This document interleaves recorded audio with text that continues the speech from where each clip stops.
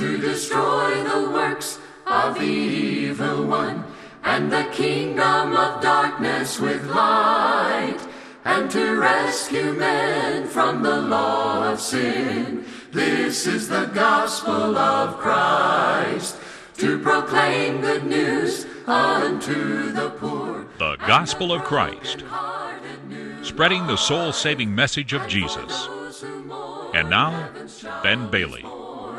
This is the gospel of Christ. Stand therefore, having girded your waist with the truth. Ephesians chapter 6 and verse 14. Welcome to our series of soul-saving lessons.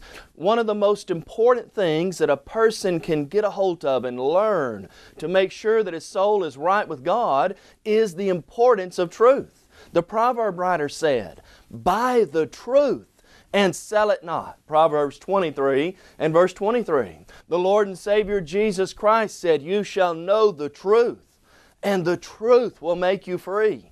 John chapter 8 and verse 32.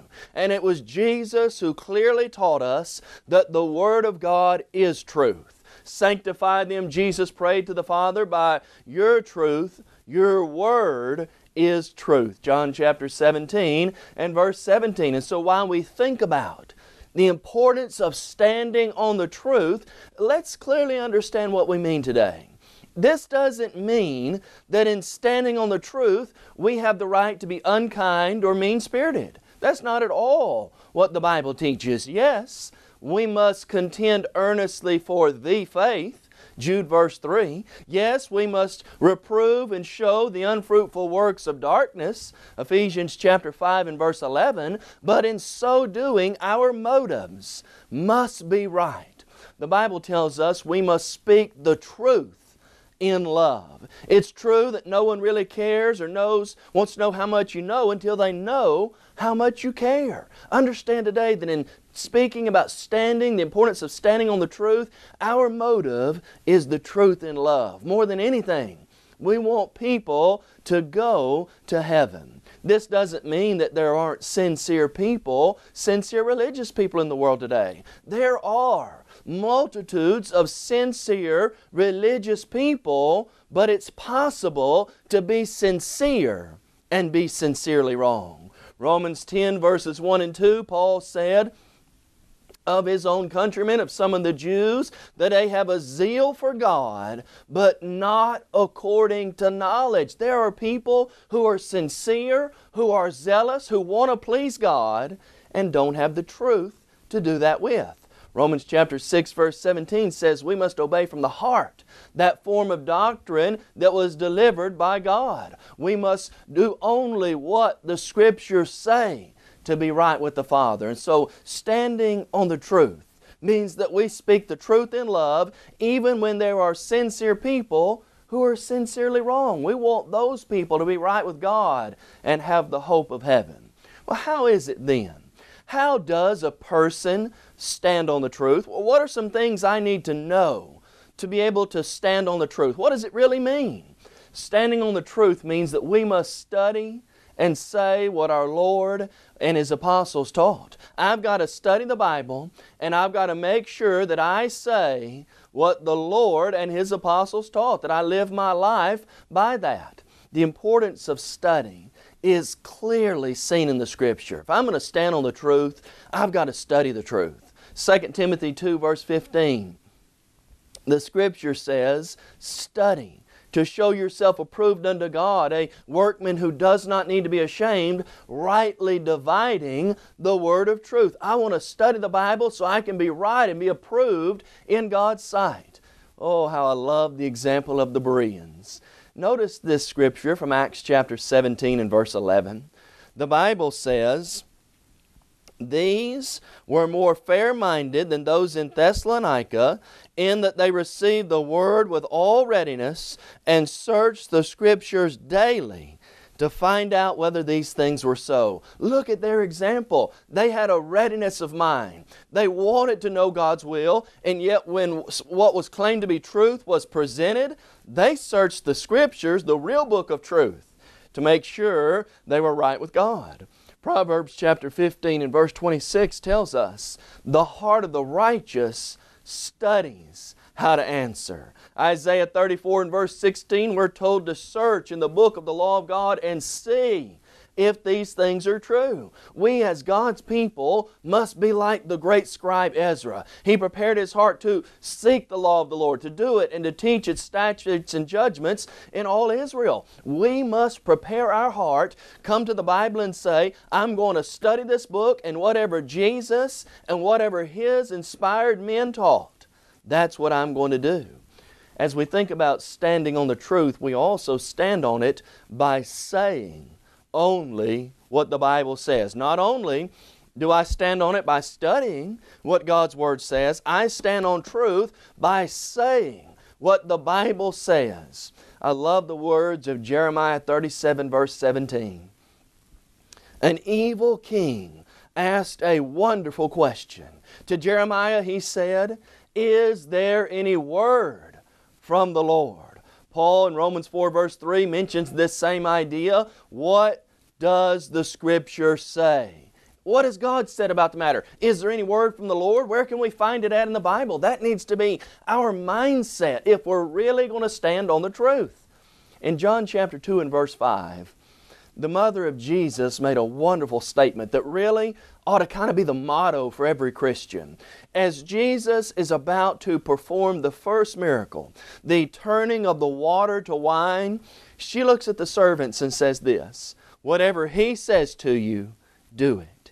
Can you find better advice in the Bible than that? Whatever Jesus says to me, I'm going to do it. I don't have to question. I don't have to put my preconceived ideas in there. If Jesus says it, I'm going to do it. 2 Peter 1 verse 3 tells us that in the Scriptures, God has given to us all things that pertain to life and godliness through knowledge of Him who called us. Here's the good news.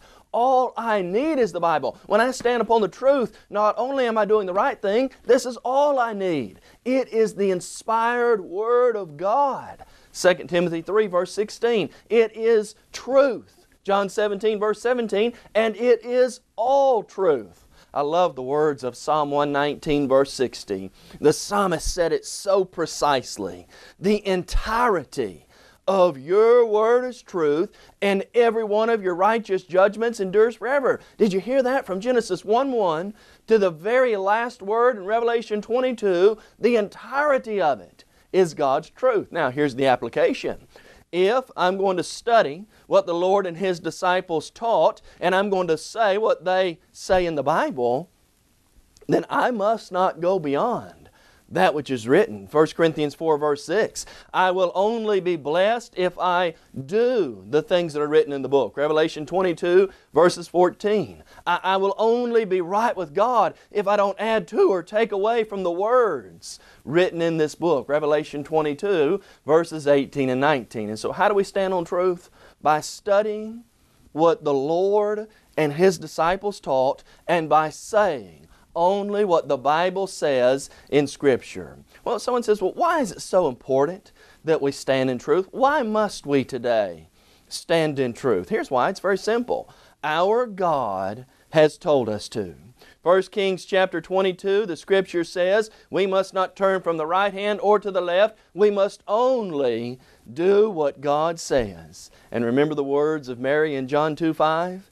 Whatever He says to you, do it. God created me. I didn't create Him. He is our Creator. Genesis 1:1. He is the Father of our spirits. Hebrews 12 verse 9. He is the one on the judgment day whom I will give an account to. John 12:48. Revelation 20 verses 12 through 15. And so why must I stand on the truth? Simply because God has told me to. He's my Creator. I'm submissive to Him, and I must do His will. But here's another reason. I need to stand on the truth because standing on the truth is the only way we can know we're saved. How can you be sure that you're saved? A feeling isn't right. There were people in the Bible who had feelings, but they were wrong. Acts chapter 23 verse 1, Paul said, I've lived in all good conscience before God until this day. Does that mean in Acts chapter 7, when Saul was holding the coats of those who stoned Stephen, he felt like it was right? You bet he did. Was he right? Absolutely not. He was wrong. The only way we can know we're saved is by standing on the truth. Look at the beautiful words of 1 John chapter 5 and verse 13. What comfort this ought to give us. The Scripture says, "These things I've written to you who believe in the name of the Son of God," notice, "that you may know you have eternal life, and that you may continue to believe in the name of the Son of God." Why did John say that he wrote? So that you could think, so that you could feel, so that you could have an idea maybe? Oh no. John said, "These things I've written to you who believe in the name of the Son of God, that you may know that you have eternal life." Standing on the truth is about knowing that I'm right with God. Jesus again said, "You shall know the truth, and the truth will make you free." The equation there is, if I know the truth, I can know I'm free, and I can know that I'm right with God. You see, God has not left us without exact details, without clear idea, clear teaching on how to be right with Him. Jesus said, and this was relating to worship, but Jesus said in John 4:24 that God is a spirit, and those who worship Him must worship in spirit and in truth. If I must worship correctly, there's got to be somewhere where I can find out how to do that. And that is the Word of God. Ephesians 5:17 tells us, "Do not be ignorant, but understand what the will of the Lord is." And so why must I stand on truth? Simply put, God's in control. He told me to. But there's another motivating reason, and don't ever forget this.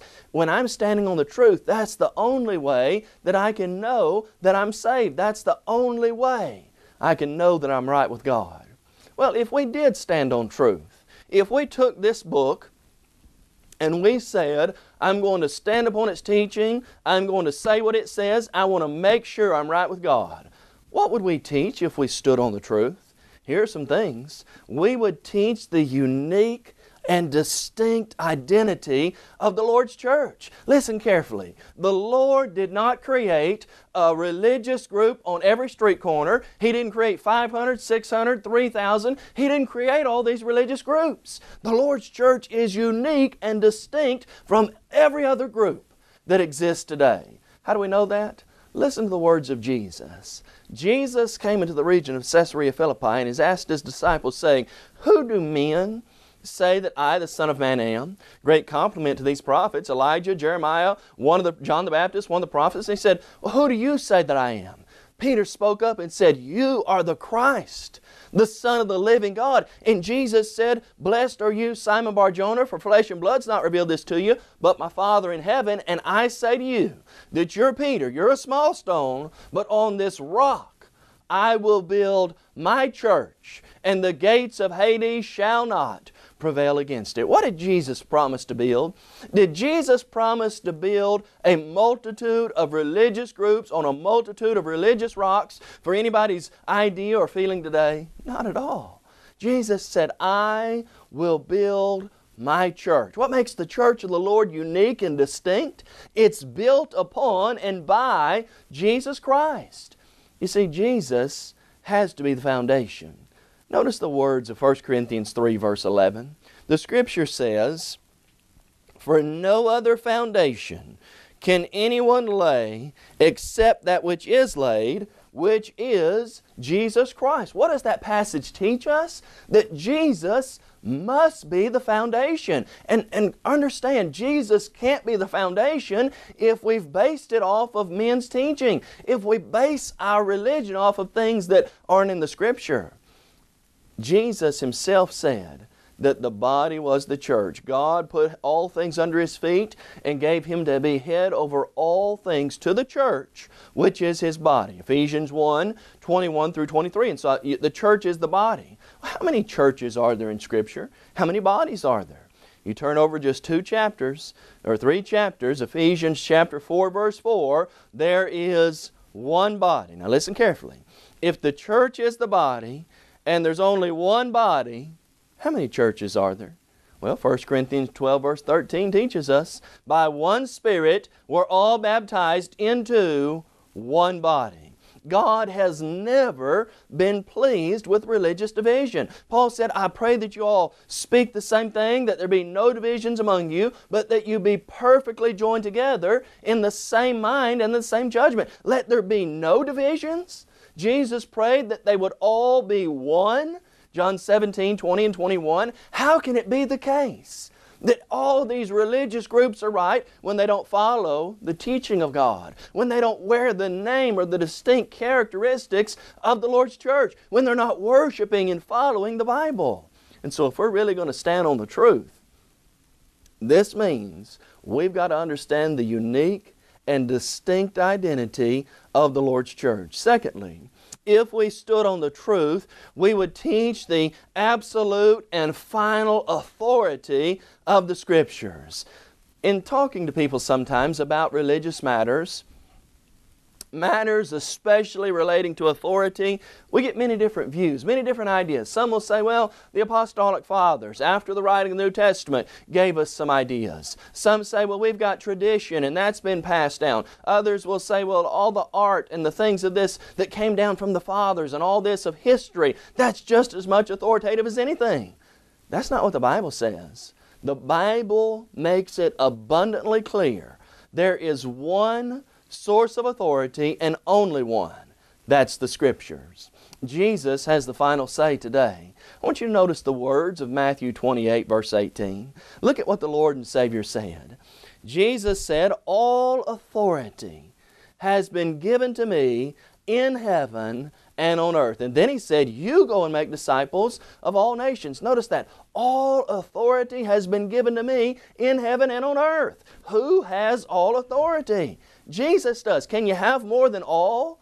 Absolutely not. If Jesus has all, and He's still reigning from heaven, the right hand of God, Hebrews 1 verse 4, He's still King of kings and Lord of lords, Revelation 19:16, then that doesn't leave us any authority on our own. Colossians 3:17 says, whatever you do, and He clarifies, in word or in deed, do all in the name of the Lord Jesus, giving thanks to God the Father through Him. Now what's it mean to do all in the name of the Lord Jesus? Does that mean I can just throw my hands up in the air and say, in Jesus' name, and that be right with God? Acts chapter 4 verse 7 is divine commentary on understanding this. Peter and John were asked, by what name or by what authority have you done these things? One's name is the authority. If someone says, stop in the name of the law, a police officer says, you stop in the name of the law, you understand he's got the authority to do that. Jesus tells us we must do all by His name or by His authority. Remember 1 Corinthians 4 verse 6? The Bible teaches, listen, I wish you'd really think about this for just a minute. Paul said we're not to go beyond that which is written. Let's lay up some barriers. Where does the Bible say is the barrier for authority? One side of the Scripture and on the other. And only in between that is our authority today. If we're not to go beyond which is written, we can't go outside the pages of this book for our authority. If we do, we're not going to be right with God. The proverb writer said in Proverbs 30 verse 6, do not add to His word lest He rebuke you and you be found a liar. I don't have the right to put something in here that I want or feel is right. I don't have the right to take away. Whoever takes away from the things written in this book, God will take away His name from the book of life. Revelation 22 verses 18 and 19. But think for just a minute about an example in Scripture of two men who didn't realize the importance of God's authority. In Leviticus chapter 10 verses 1 and 2, the Scripture tells us that Nadab and Abihu, the sons of Aaron, each took his censer, put fire on it, and offered unauthorized or profane fire before the Lord, and watch this, which He had not commanded them. And the Scripture says fire went out from the Lord and they died that day. What did these men do wrong? They took unauthorized fire, profane, and they did that which God had not commanded them. There's a wake-up call. If I don't want to be like Nadab and Abihu, I need to make sure that I only do that which is commanded, only do that which is authorized, and that is what it means to really stand on the truth. Now, another practical principle from standing on the truth means that in our worship, We must only worship God in the way that He Himself has authorized. And understand that instrumental music is not authorized by God.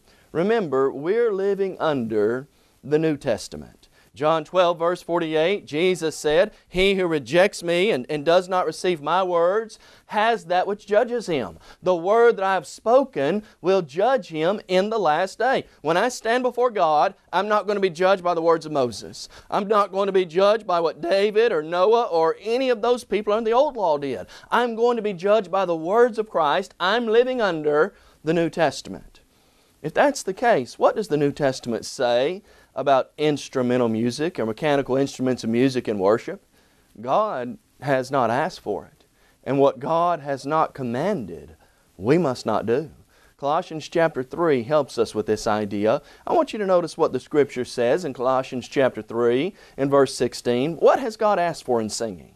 Here it is. The Bible says, "Let the word of Christ dwell in you richly in all wisdom, teaching and admonishing one another in psalms and hymns and spiritual songs, singing with grace in your hearts to the Lord." What am I to do? I'm to let the words of Christ dwell richly. I'm to teach. I'm to admonish. I'm to let the words of Christ be in my heart. And I'm to make melody. Ephesians 5:19. I'm to make melody where? On an organ or a piano or a drum set or a guitar? No, God said, make melody in your heart. We today worship God in spirit and truth by doing what 1 Corinthians 14 and verse 15 says. We sing with the Spirit and we sing with the understanding. That's how God has asked us to sing today. God doesn't want us to do things that aren't right. We understand this principle. I believe in every other area of life that the principle that God only wants what He asks for, and yet when it comes to the Bible, we can't seem to get it, and yet we understand it in daily life. Let me illustrate. Let's say that you're going to order a pizza, and you call down to the local pizza shop, call Pizza Hut, and you say, "I'd like to order a large pizza with pepperoni and black olives. I want that delivered." You give them your address, and in about 30 minutes the doorbell rings. The fella gets there, he's holding the pizza, it's hot, it's warm, it smells good. You take it inside, you open it up, and you look at it, and it has pepperoni and black olives, but it's also got pineapple and anchovies on it. And you look at the fella and you say, "Now wait a minute, I said I wanted pepperoni and black olives. I didn't say I wanted these things." How would you respond if he said, "You didn't tell us not to"? Would you pay for that? Would you take that and be happy?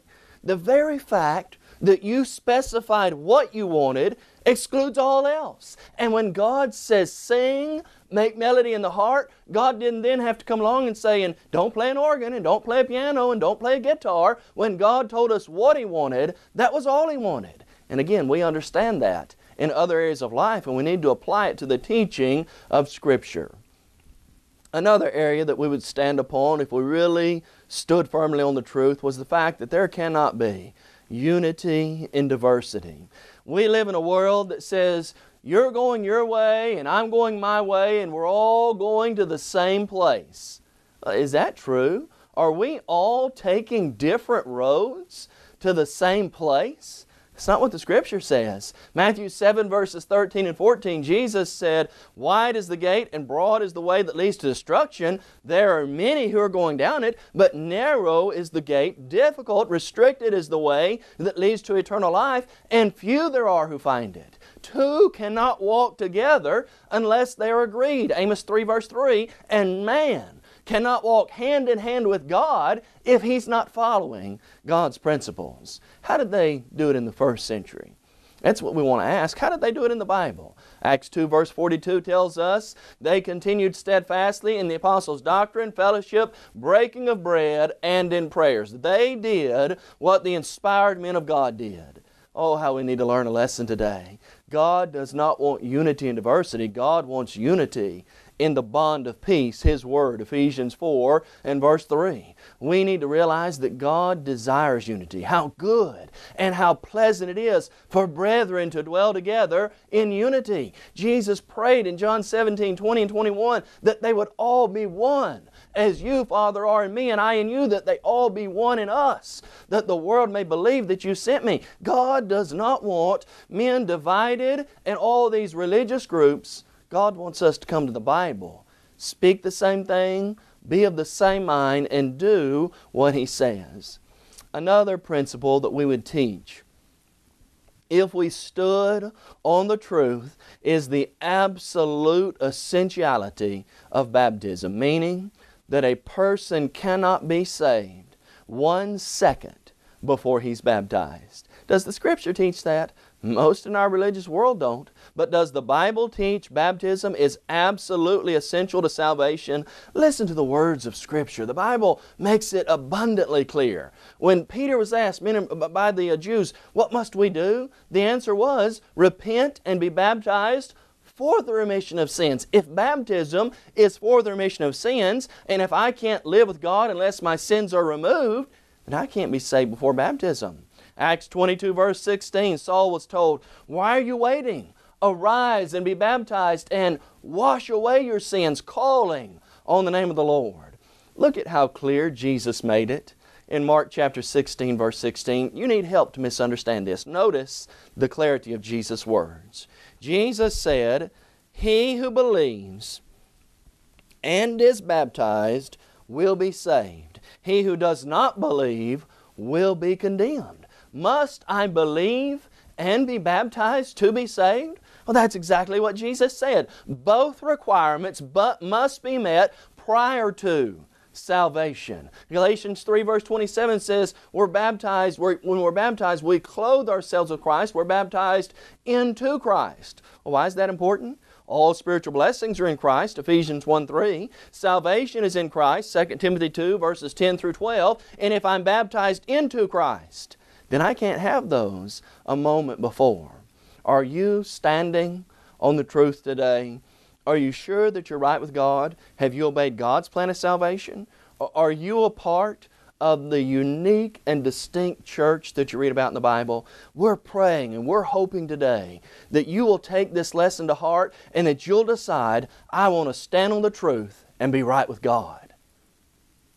You may have just joined our program and are wondering, what is the Gospel of Christ? The Gospel of Christ is an evangelistic work of the churches of Christ that reaches the whole world with the Gospel through TV, radio, and Internet. Our motto is to take the whole Gospel to the whole world. We believe in having a book, chapter, and verse for everything we say and do. And unlike many religious groups today, we're concerned about lost souls, not your wallet.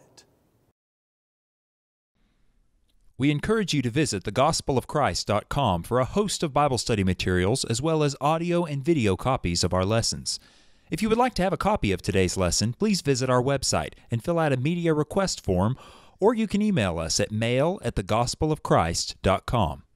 Call us toll-free at 1-855-458-3905 or write to us at P.O. Box 788, McMinnville, Tennessee 37111.